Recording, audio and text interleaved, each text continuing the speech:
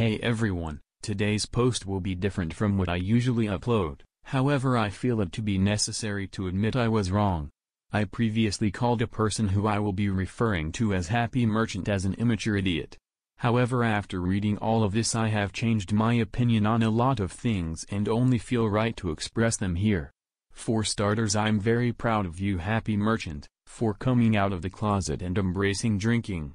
Coming out is very hard nowadays and takes a lot of strength and courage, so I'm glad that you finally did. I'm sorry for not noticing before, among other things. I also want to say sorry for posting Andy and his log of shit memes. You didn't deserve that sort of treatment coming from me. And dare I say, I'm also proud of you becoming a furry as well. Nothing but being on the right side of history.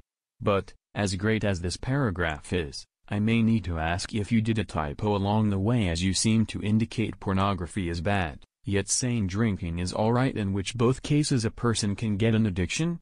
Not that I'm implying that you or your lover Frozzy has, but it doesn't seem to make much sense in context. Also, have you changed your opinion about doxing? In the past you stated you wanted nothing to do with doxing, yet you shared my dox pin without my consent, so I would like to ask you to clarify or remove such super real sensitive information. Thanks. One other thing. Since you called me out on my bad behavior, I assume you already wrote an apology letter to Zarkin, right?